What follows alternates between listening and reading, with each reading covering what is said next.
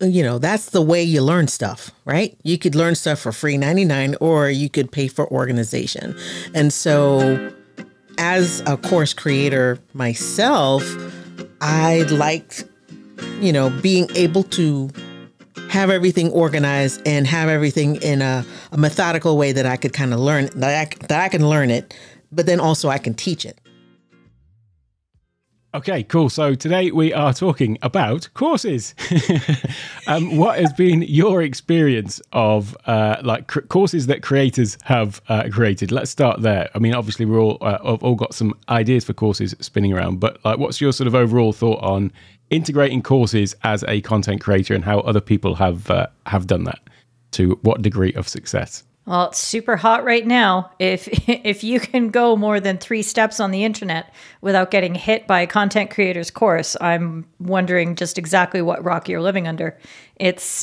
Everybody is realizing that this has been one of the most reliable ways that content creators from every kind of walk can bring in some revenue, can share what they're teaching, especially when they're on any kind of, even if they're edutainers, but really as an educator, it's just a great way to be able to actually monetize what it is that you're doing in whatever respect. So I think it's interesting though, because it feels like we're almost getting to a saturation point. Have you guys felt that, where you're like, oh my gosh, one more course, but now I have to make 5 of my own? Right. I feel a lot of pressure to make courses instead of just sign up for them. People want me to make one. And taking whatever expertise that you have and then monetizing it is just kind of that knee-jerk reaction to whatever it is. And I think that, you were joking about it a second ago, Keely, but if you're just on Twitter for half a second, every chat GPT, every AI bro is out there trying to sell a course for $3, $9, $99, whatever, to teach you whatever you need to do to know about something that has basically been around. Let's just, argue that ChatGPT has really only been around for 2 months. Let's just for that purpose. But now everybody wants to tell you how to use it as if they're the expert. Now, I've taken Rob Lennon's course. The key about Rob Lennon's course is he's a writer to begin with, and he comes at it from a writing, foresight into this, and he's talking to you as a writer, what as a writer you need to do, but he gets to the point where he describes what you need to do in ChatGPT, but he's at least getting you in the mindset of being a writer, what this is as a tool, specifically a tool, and how you use this tool in your writing process and breaking down and asking it the questions that you need. So that was fine, but there's just been too many people that have, offered a course for either just your email address or, some sort of Gumroad thing where you pay as you what you want, and then you get into it and you find out that it's links from like somebody else's page, or it's something, it's just a whole list of tweets that somebody had put up, and so they're not teaching you anything, they're curating something for you. So there is this, it's not that I haven't felt burned before in taking a course. I've taken some really good courses, but you have to tread lightly right now because it's a little snake oil salesman-ish right now on the internet as to who is the expert, who has the actual knowledge to give your money if you choose to do so, to take that course. Because too many times, people are just out there reselling something, and you're going to get screwed. Well, as a new entrepreneur, sometimes, that's the way you learn stuff, right? You could learn stuff for free 99, or you could pay for organization. And so as a course creator myself, I liked, being able to have everything organized and have everything in a methodical way that I could kind of learn, that I can learn it, but then also I can teach it. So, I know that there's a lot of stuff out there, and I think as content creators, we can use that particular platform to kind of help us monetize. Not only that, but and also to really show your expertise in whatever it is that you're talking about. And it'd be pretty quick, it'd be pretty easy to figure out whether, it's bullshit or not. Like you just mentioned, Rob, you buy a course and it's like, oh, wow, it's a bunch of retweets and all this other stuff. But it's a really good way to sort of like measure your knowledge, or it's like have, somebody else measure your knowledge by seeing, oh, okay, this is how they set it up or whatever. I don't know. I guess maybe I'm coming at it as, from a educator standpoint. I just know anytime I took a course, there were objectives, there was homework, there was writing material. There might have been video, but right now we're in that video age where everybody want to see a video. But I come from a different background when it comes to like that kind of stuff. So I want to learn something, and I want it to be like at the end of this course, what the hell did I learn? So, that's kind of where I come from, with that. But it's just, one of those things where it's like, oh, okay, it'll be pretty evident very quickly if you know what the hell you're talking about. I think that to Rob's point about ChatGPT, there is, and linking in with the saturation aspect, definitely for all of the AI stuff, there's saturation now, and a lot of people have not really got the background to really justify them making a whole course on something that's literally just so new, and there's definitely a lot of people jumping on it. In terms of saturation in the rest of the outside of ChatGPT and AI, I wonder if we perhaps perceive saturation just because it's something that we talk about so much in our little group and, in the content creation circles, that we're always looking at people who are making courses. Whereas in actual fact, because we're all, individuals, there's people doing the same kind of channel as me, for example, that have probably got their own courses as well. But that does give people the opportunity to see your teaching style and then decide whether they want to buy a course from you. So it could be that, every person doing a channel like mine, for example, they might all have their courses, but people are just going to gravitate towards one or the other, having had that time to get to know, and the classic know, like, and trust sort of thing. But I think that is why it does work so well for especially YouTube content creators, where, or I suppose any format where people are getting to understand your personality and your the way that you go about things. It is just a natural fit to then have that course to monetize things. And it's totally true as well, Michelle, about the whole thing of, information is free, but people pay for the organization, and having that sort of structured approach to it. So in terms of like thinking about creating courses yourself, I mean, I've done a few. I've got a few more, in the pipeline as well. What's been the sort of course material that, you've thought about creating or have created? So perhaps Keely, with you first. I know that you've got a few different things ongoing. Oh, wow. So many. I actually just finished a course that has been an absolute albatross around my neck for a couple months. One of those frogs that I just refused to eat for the longest time. So I had done it's a certification course for basically our entry level. So a level 1 sort of indoor certification for FH umpires. And it's a 6-hour course in person that I delivered. And this time when I delivered it, and I've been doing this course for 17 years, so I kind of know the material pretty darn well. Obviously, it updates when the rules update and techniques update, blah, blah, blah. But I know the sequence, the format. I've been fine-tuning it. But when I delivered it this time, I did so in such a way that I was consciously thinking, I'm going to talk through this much more segmented so that I can easily repurpose this. And I can then edit it into an asynchronous version, because there's a lot of people that can't spend 3 hours on 2 consecutive nights learning how to umpire indoor hockey. So I just finished editing that 6 hours into 70 units of material and taking that and being able to transcribe it, add the subtitles to the actual videos, a few little quizzes and exercises throughout and that sort of thing. And that turned out to be, now that I've eaten that frog, I'm like, actually, it wasn't that bad. I did it all into script and used the new storyboard feature to create scenes. So each unit ended up being a scene. What I realized is I'd really love for Descript to have a feature where you click on a scene and say, please export this scene to a new composition. They don't do that yet because I took each composition and that was the unit, and I exported the video, the transcript, subtitles for each of those things. So that was my process of doing that. But because that material was so well known to me, I had the outline.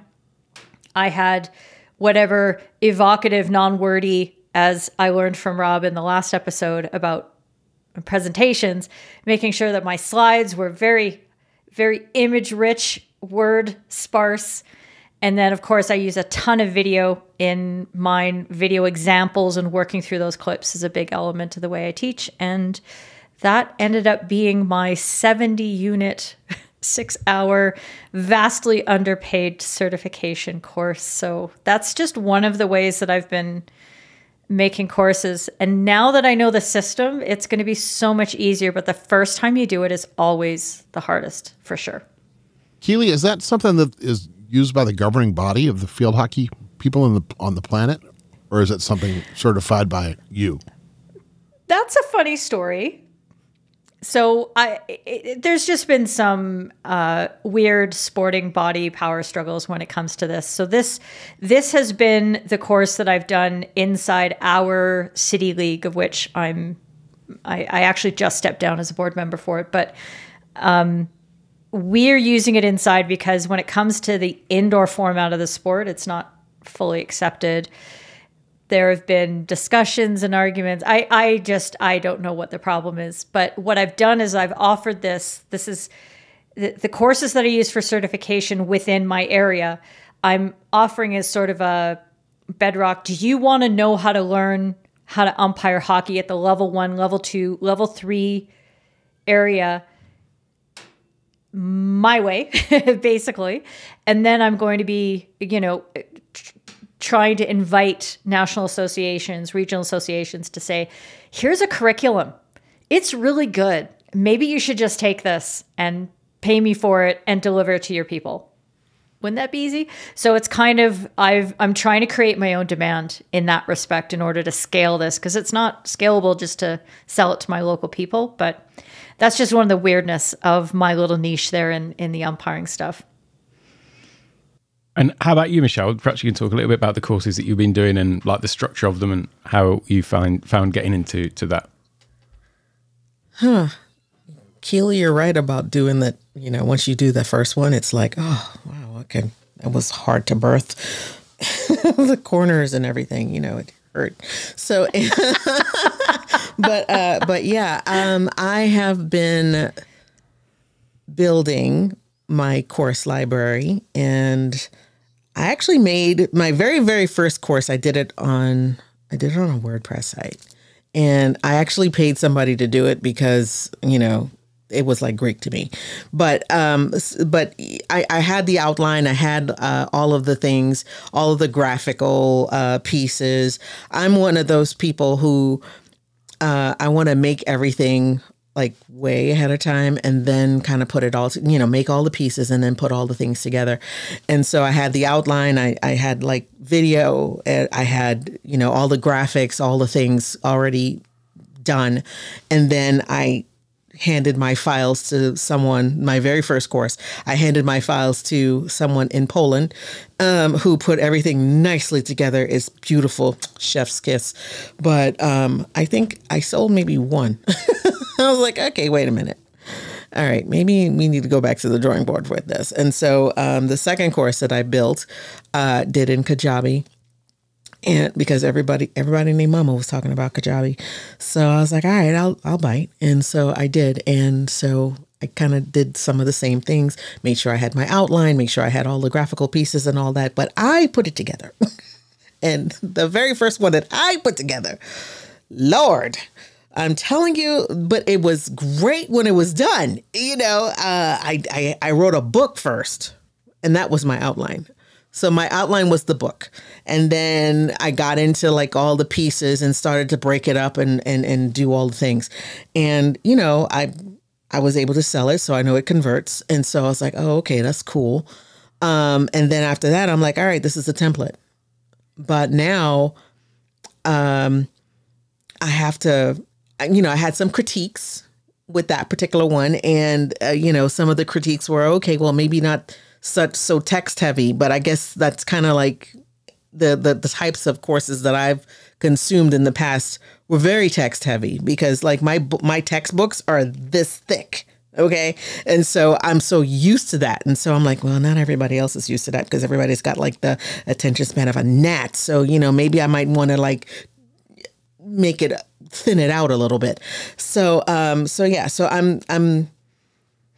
wrestling with myself with how much information is too much information, and trying to figure out, okay, well, can I do something that is a little thinned out? Will it convert as well as, something that's text rich, and so I don't know. It's a work in progress. But the fact that I made the first one made the second one easier to make. So I'm redoing that first course that I handed off to someone in Poland, and I'm, taking the reins and trying to see what that looks like. So, but I've made other little mini courses, which were kind of cute. It was kind of easy to do because I had a template. And so now it's easy to like recreate because I got a template. So yeah.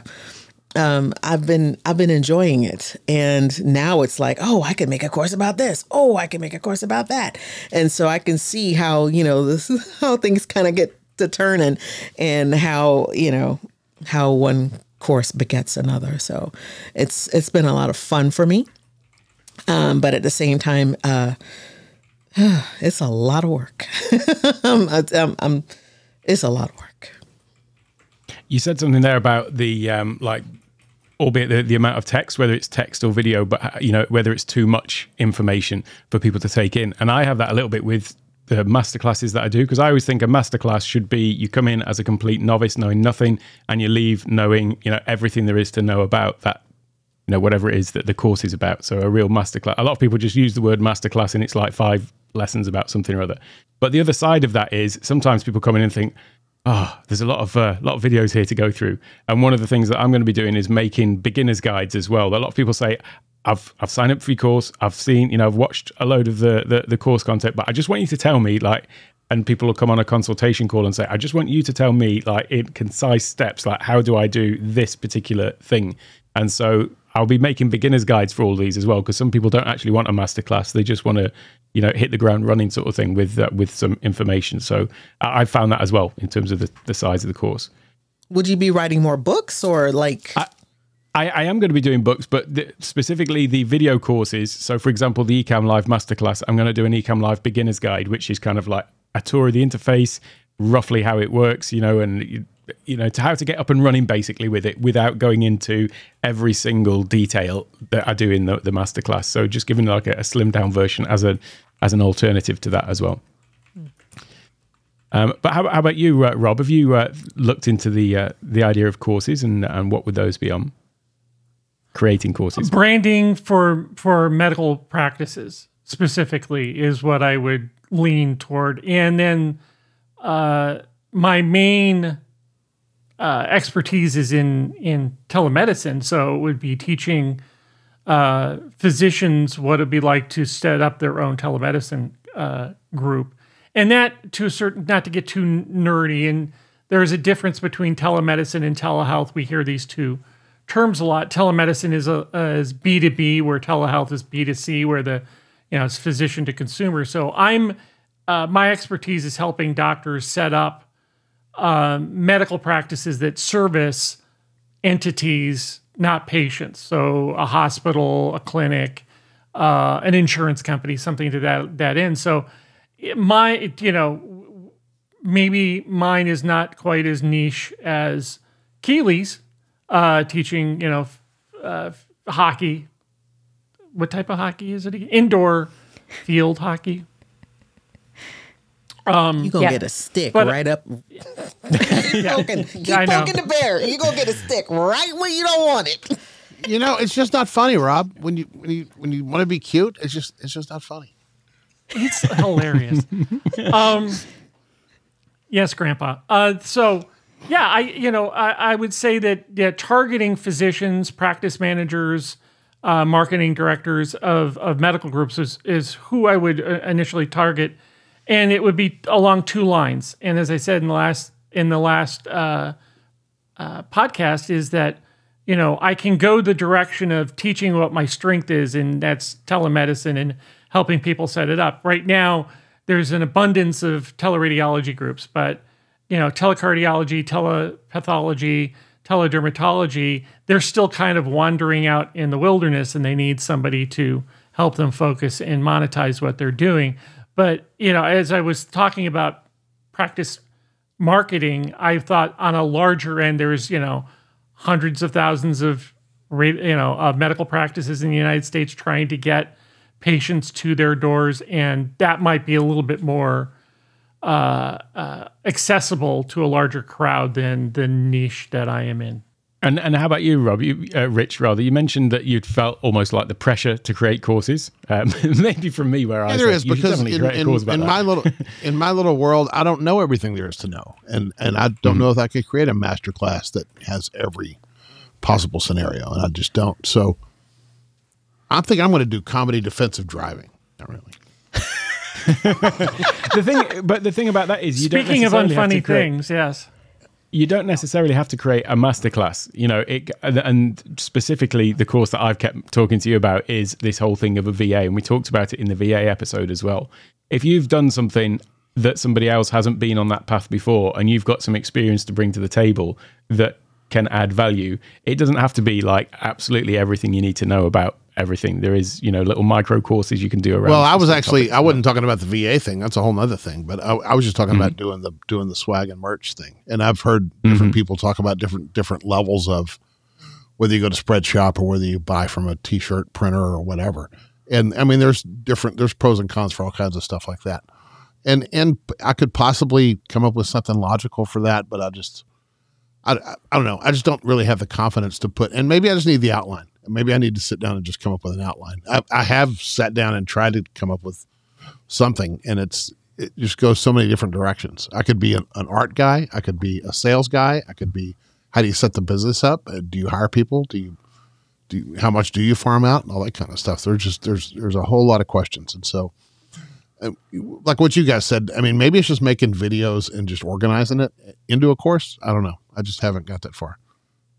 One of the things that Tom Buck did he did a Final Cut course. Now, I haven't done it because, I'm the no edit guy, but he did share the course outline, and I really loved his positioning of it, because he said, people have been asking me to do a course on Final Cut and how to edit videos. And he said, Final Cut is such a large program with so many capabilities. I can't possibly cover all of those in a course because I just don't have the knowledge of every single aspect of it.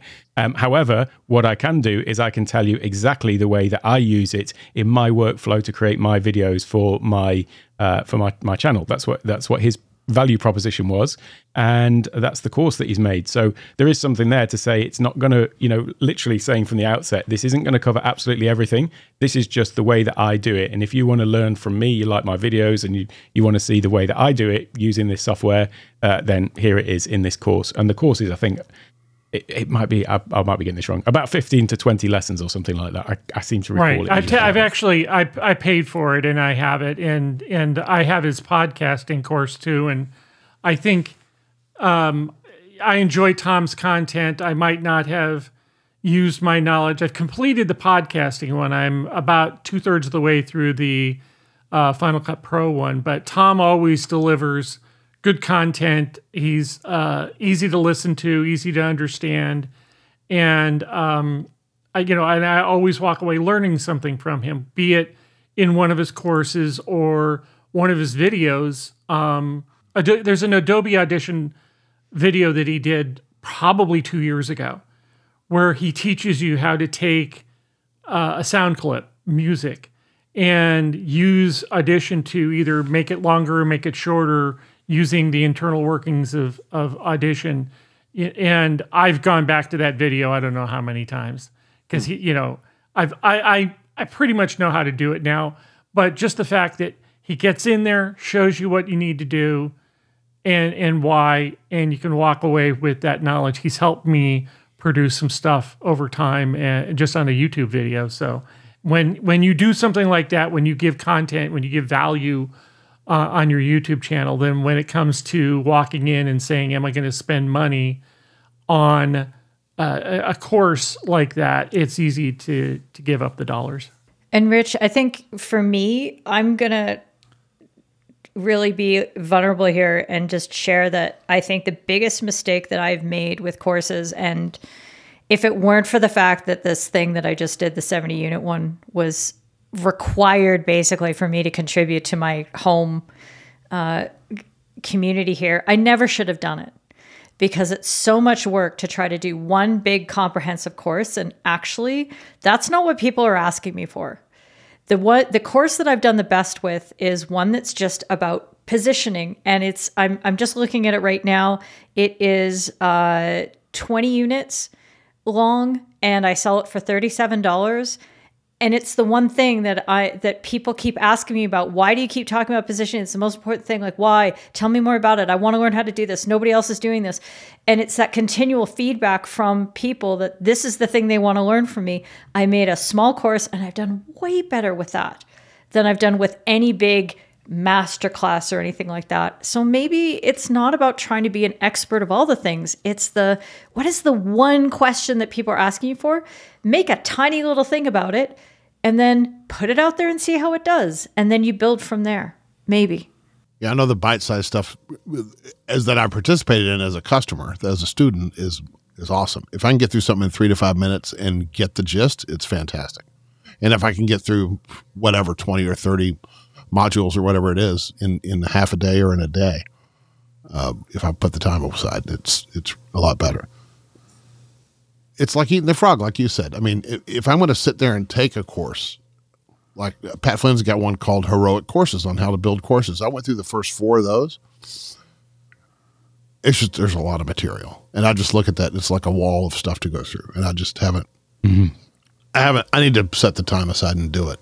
But of course there's, life and things. Yeah.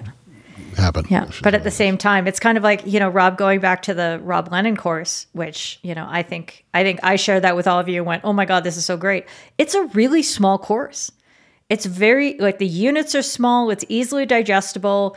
And even though I was a little bit kind of wary of the material, let's put it that way, I don't use the O word, but I found myself getting excited because I felt like I was winning, because I was able to get through the stuff because it was so nice and small and easy to get through. And, oh, I can do this practical thing. And, oh, I get to do a new practical thing in the very next one. And it was just a very rewarding experience.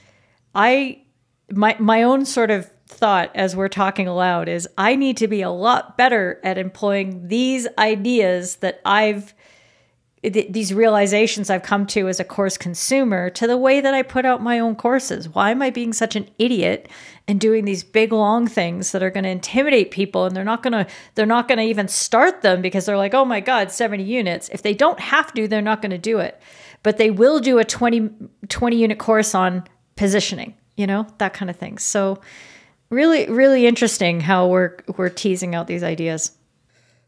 I created some other small things that I'm using as lead magnets. So I have the outlines and different things, or little workbooks and little guides and things like that. And then I created a video series to kind of go around it, which essentially is a course, really. But I did it for free on the internet. And so, I guess, having this conversation with you guys, because I just recently, this whole month, I've been going over things that I've made that are, to me, rudimentary for people learning how to, put themselves out there and brand themselves. And I created these different little guides and different things that I'm using as lead magnets. But I, in the past, already created the videos to go with it. And we kind of worked through the guide for, we did all of this stuff for free. And so now I'm like, you know what? I don't know if I should package that and make it a little mini course for those who are looking for it. So, you know how the YouTube algorithm just kind of feeds you, you know, you look at one thing and then it feeds you some other stuff, but you have to look all over the place to find it. So, you know, like we were talking about before, how people pay for organization. I don't know, how feasible would it be if it's something that I've already done for free to package it up and for it to be, you know, like a little mini course that's like, I don't know, $27 or something like that. I've seen so courses that they can like kind that. of go through that. I've seen courses where they take stuff that they published before and they even forgot to mark it public or whatever. So you get to you go through it and you're about 3 modules in and one of them is a private video and you can't see it because they forgot to to make it public. Right. There's another thing that I've been noticing lately. There's a way to do it. I've been, you know, I get in these realms where Facebook targets me for something, and of late it's been these university-sponsored mini courses or mini degrees or something from, you know, Northwestern or Harvard or something like that, where you pay $2,000, $3,000, $4,000 for a mini MBA or a mini marketing degree from the University of, you know, Salalumpi or something like that. And you get, the second you click on one of these things, then Facebook knows that you're interested, and then everything from that point on is in your Facebook feed or advertisements for it. But when you go into it and you look into it, and I'm thinking of purchasing one from the University of Arizona, and if anybody knows me, knows my love of Tucson, and I'm being sarcastic here, but they have a course, but the thing that I see us in, I look at the people that are presenting it, and I notice that they aren't necessarily professors. You're not getting somebody always on staff. It might be led by somebody on staff, but then you get 3 or 4 or 5 people that are non-educators that are coming in. They're area experts. They're topic, kings on something, and then they come in and they teach it, but they're not, licensed or certified instructors anywhere. And the university is selling it through this third-party application. Now, I mention this just for the fact of, why not us? If Michelle on branding and positioning, can look into finding somebody, some university that might be selling it through this larger third-party aggregator and say, hey, I'm an expert at this. This is what I do. And then they can be on the 3 or 4 person panel for this 6 or 8 or 12-week course that they're selling for $3 or $5 or $10,000. And I get a cut of whatever person that comes in through the door to teach my things. That's another venue for us. We don't necessarily have to be the person that gets the Kajabi things, and all the content. You can just show up and let somebody else host, and you just be the expert and you get paid for it. It just depends on how you want to walk in and sell yourself and sell your skills and knowledge. It's a different way of looking at it. How have you found the difference between a cohort-based course and a sort of asynchronous, learn at your own pace course? Personally, all of mine so far have been the, learn at your own pace online type affair, but I am going to be doing some cohort courses. But one thing we mentioned about, people not starting courses, if I just loaded up the stats for one of my courses, and it's still, over half of the people have barely even touched the course because they've signed up for it. Maybe it was on a special offer or something like that. And then once they know that they can learn anytime in the future, it's easy to put those things off. So what's been your experience of, cohort, learning with a group of other people versus the ones that you learn at your own pace? Well, with my courses, with the smaller sort of, not workshop style, but with the bite-sized subject area things, what I haven't done is created a cohort, but I have created areas on my Discord server where people can come and discuss precisely just what is coming out of that course and the issues there, share their homework, which are, videos of them trying to employ the skills that I've taught in the course and that sort of thing. And that's created more of a positive, I think that's had an impact on the number of people who've actually progressed through the course. I don't think that again, that those numbers would be as high as if it were a timed cohort thing. So for example, when I'm helping teach in Lori Petrucci's accelerator program, and it is very much a timed cohort course. So in this week, these videos need to be watched. We talk about these things. We have the homework for those particular videos, and it's very much there. But even then, the completion rates are still not where you would think they would be. You know, it's surprising how many of us sign up for these courses and don't actually do the work, even when we're put with a bunch of our peers and have time limits on when we're supposed to be working through the stuff, even though we all know how much more we're going to get out of the experience if we actually do the work. It's just amazing. It's one of the grand paradoxes of humanity, I think. It's interesting. I've been in, I've taken different courses and been in different masterminds. And yeah, you're right. I think it's marketing genius, actually, because you continue to pay to be a part of all of these different things. And you're like going around and round and round the mountain until, at your own pace, until you get sick and tired of being sick and tired. And then you actually pick up the pace and actually do what you got to do. Having been,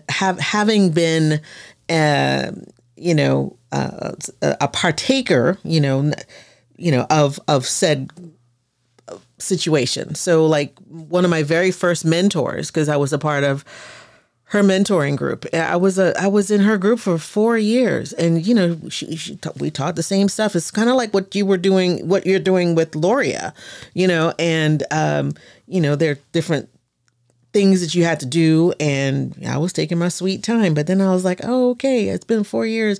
I need to be a little bit further along than where I am right now, and then I kept trying to figure out, okay, well maybe it's not. It's me.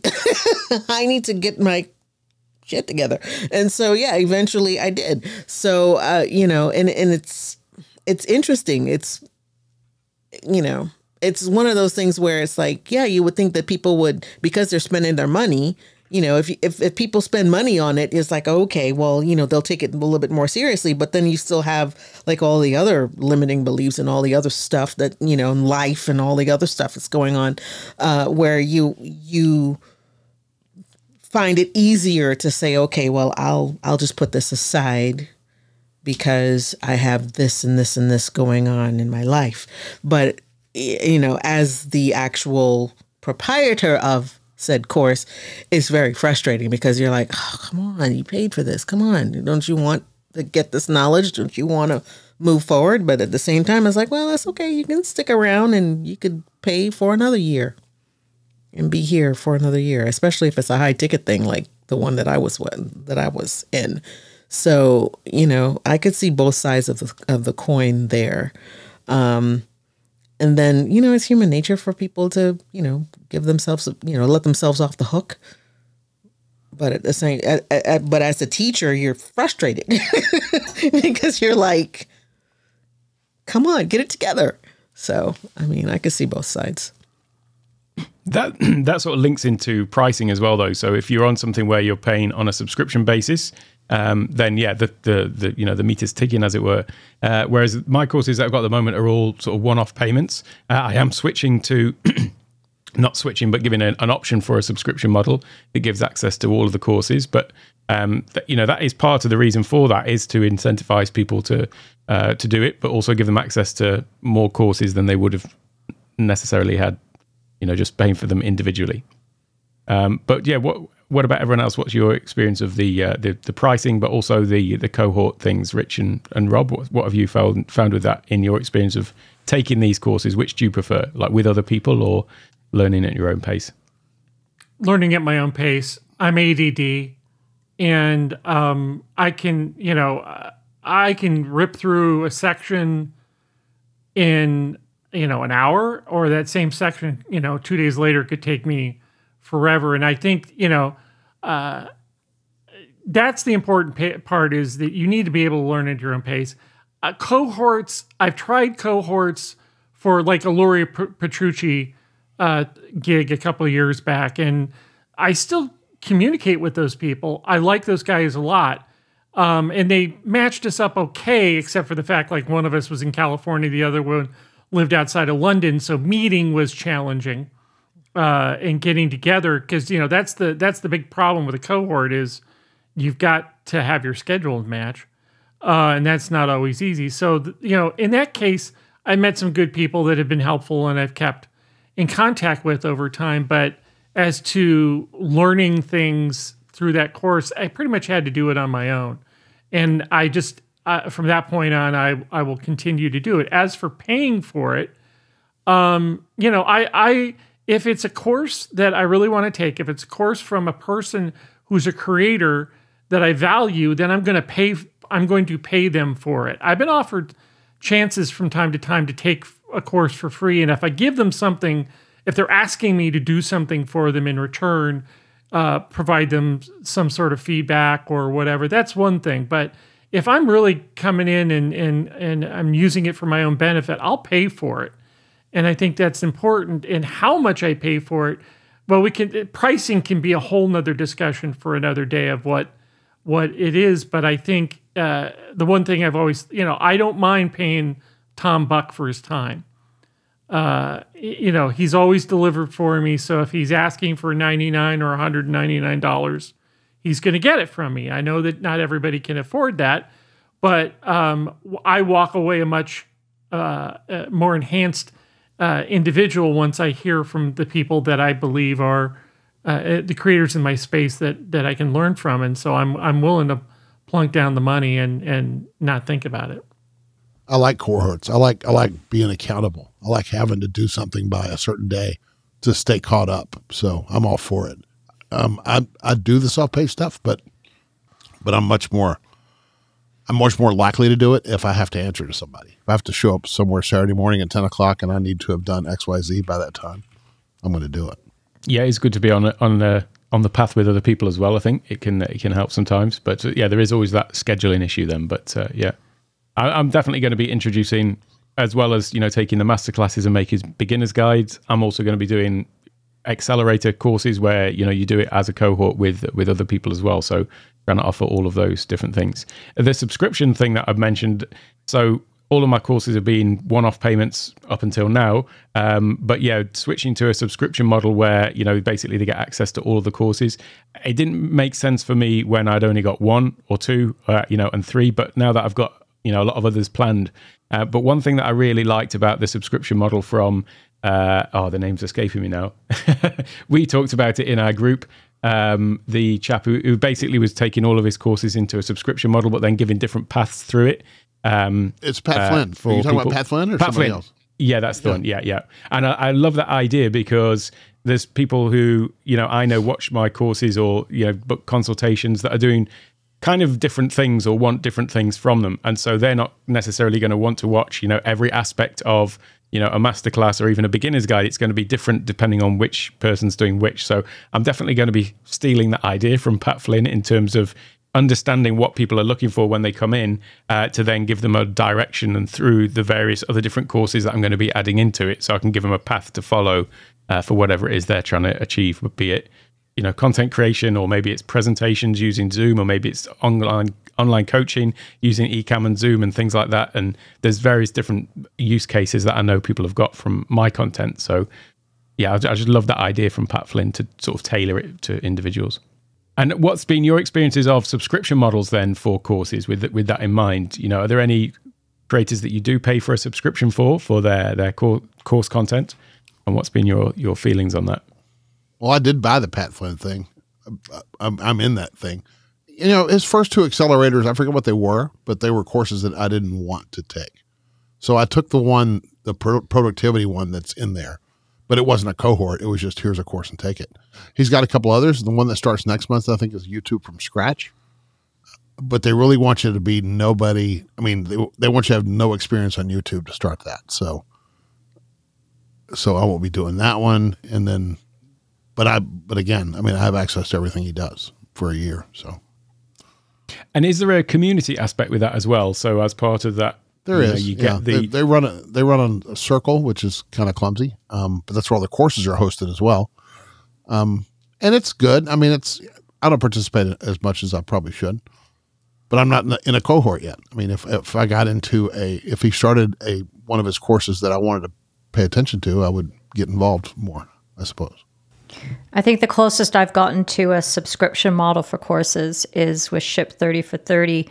After I finished the 30-day sprint, they have a program called Captain's Table where they have a number of challenges that you can do, but I actually entered the Captain's Table when they didn't really have that set up, and they were trying to find their way around how were they going to deliver focused content that took you to the next part, like the next level of problem solving, the next level of your business around, writing on, doing digital writing on Twitter and LinkedIn primarily. So they're sorting it out as they're going through, but what they've added are these sort of sprints. Like, here's 10 days and here's a challenge, and this is going to help you do this thing better. And I think it's an interesting model. And so you don't have to opt in for any particular challenge. So you can wait. You can be like, oh, not a good time for me to do a 10-day sprint right now. And you can wait for the next one, but they'll do a cycle of them so that you're going through, and whenever it works for your schedule, you're paying the subscription, and then you dive in and you can do it on your own on time. And I think that's a really interesting way of doing it for sure. So I'm gonna see how that goes, and then see if that might work for what I want to do with Discord Coach in particular. I'm trying to figure out a way to deliver the learning content, but I just think it has to be a lot more handheld, and it can't be asynchronous. And if it's a cohort, it's very much a project-based cohort. Like, you're gonna build a server, and we're gonna go through all the steps together. So still not sure what that's gonna look like. I like that idea. I'm currently going through like different each month. I have my goals. I created a plan to do a challenge every other month, and each challenge will be a course in itself. By the end of the year, I should have 6 fully baked courses that are like 30 days long. However, I don't necessarily want all of them to be 30-day challenges. I do have like some short ones in between, but as I'm building it, I could see where that would be beneficial, doing it cohort style in the future. But, like you were saying, Alec, when you only had 1 or 2 courses, doing the subscription model and doing the things that you're currently doing didn't seem feasible. So I'm sort of like, way back there trying to like build up my bank of courses and bank of things to do so that I could figure out the same thing. So it's kind of nice being able to kind of see you guys, run ahead and do all the things. So now I'm like, oh, okay, that worked out pretty nice for you. And I see how he's doing it over there. And I see how Pat's doing this over there.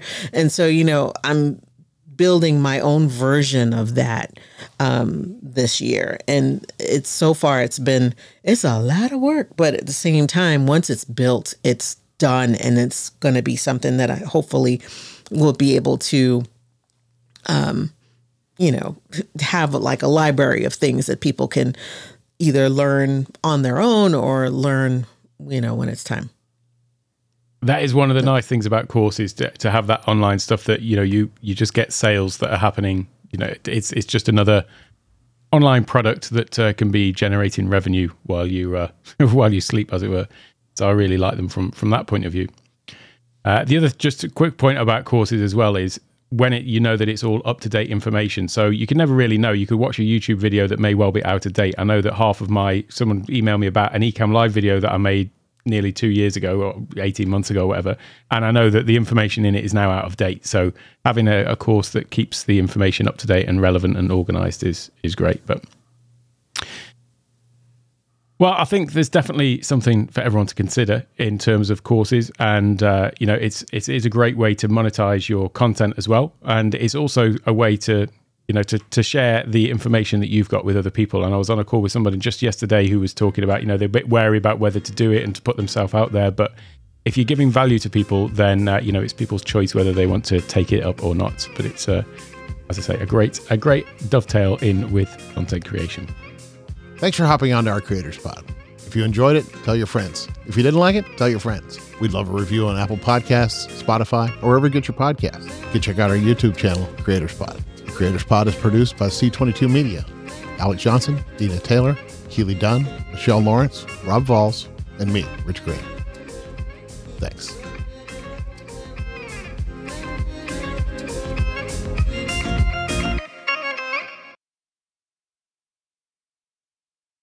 Rob.